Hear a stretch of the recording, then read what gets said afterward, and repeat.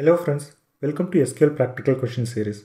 So here is another interesting question that I have received from one of the subscriber. First let me tell you what is the question is about, then I will show you what the logic I am just going to follow so that it is easy for you to follow when I am writing the SQL. So the expectation is we have a transaction table which contains the transaction date and transaction amount. For example, in this case, I have three transaction date, 20th July, 21st July and 30th July. And transaction amount like 100, 200 and 300. The expectation is we need to expand the date range from 20th July till 30th July, and wherever there is no transaction we just need to repeat the same value. Say in this case the 100 has to repeat it till 24th. For 25th anyway it is like 200. So for 30th we have 300. So for rest of the rows, whatever the previous value has to be repeated. So this is the expectation. Fine. Now let me show you what is the logic I am going to follow so that it is easy for you to follow when I am showing you the SQL. What I am going to do here is I am just going to compute the minimum date and the maximum date from the given transaction table. So in this case it is like 20th July, the maximum date is 30th July. The number of days between 20th and 30th is like 10 days, but we need to expand from 20th till 30th. It is actually 11 days because when we simply subtract two dates, it excludes one date and give the difference. So what we need to do, we need to just repeat the day for 11 days. So what I'm going to do, I'm just going to print a sequence starting from 0 to 10. So which is nothing but 11 row. In one of the previous video I have already showed you how to print a sequence of number. Probably you can use the same logic here. So after printing the sequence, what I'm going to do, I'm just going to print the minimum days. Now what I'm going to do, I'm just going to add the number of days and the minimum day so that this will give the sequence of dates starting from 20th till 30th. Now that we have one data set, that is a transaction table, another data that is the list of date. Now you can join the transaction date or the transaction table with the list of date. So specifically outer join, so that we'll get a result set like this. So wherever the transaction informations are there, that will get printed here. Since we are using the outer join, so the extra records also will be getting something like this. So once you get an output like this, now the expectation is we need to print all the null values with 100. So in this case, we need to print all the 100.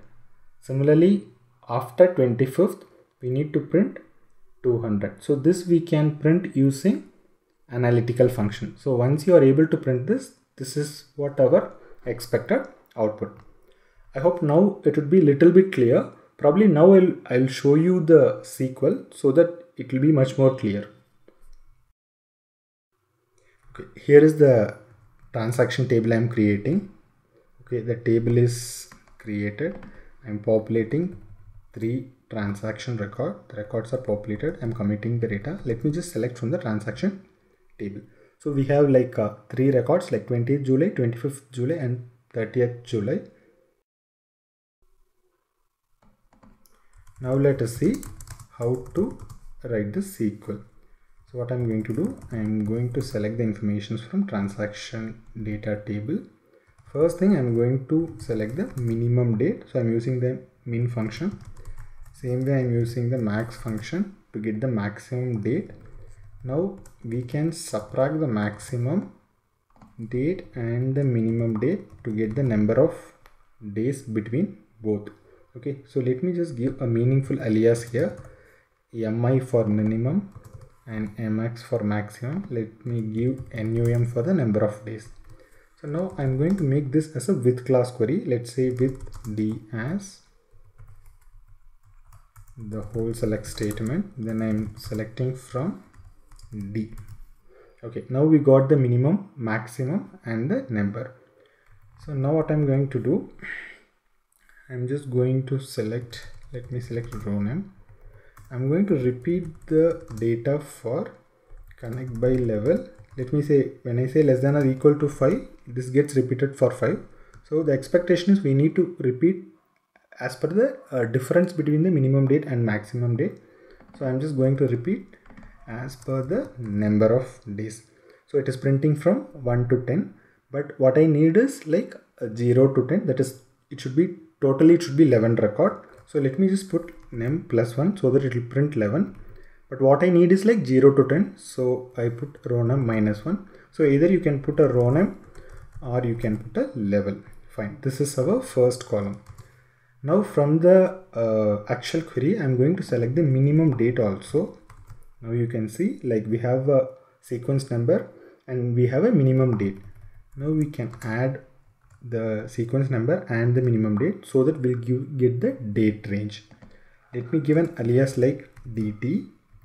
Okay, now let me make this also as a with class query. D1 as, you can give a meaningful name here. I just gave D1 here. Select star from D1. So now we have got the list of date ranges. So another table, actually we have tx data table which has like only the transaction data, whereas like D1 has like list of date range. Now we can join these two results set. So D1 and this one, where D1.date equal to tx data.date. So this is like equijoin. That's why we are getting only 3 record. Let us make it as a left outer join. So I'm using the plus operator. Let me order the result set by the date range column. Okay. Now since this is the left outer join, we got the additional record. So wherever there is a non-matching record, we are just getting a null value here. So either you can use the plus operator here or you can use the left outer join keyword. Left outer join on like this. In fact, both are exactly similar. Fine. Now we just got the date ranges. Anyway, let us select whatever the column we need. So let me select only the date and amount. Okay. Now we need to just repeat the amount. So wherever there is a null. So let me put one more amount column here. Okay. Now what I'm going to do, I'm just going to use last underscore value. Okay. That is the analytical function over order by d1.date. Okay. The key learning here, you need to use the ignore nulls.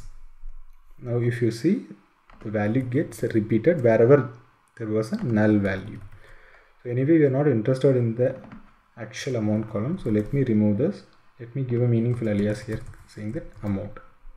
So now if you see, this is our expected output. So whatever the query I have showed you, I have posted in this blog link, and all the interview questions I have posted in the blog link given below. Both these links are given in the description. If you have learned something new, please like this video, subscribe and stay tuned for new future video. If you want any questions to be answered, you can post it in the comment section or you can drop to this mail ID. And thanks a lot for watching this video.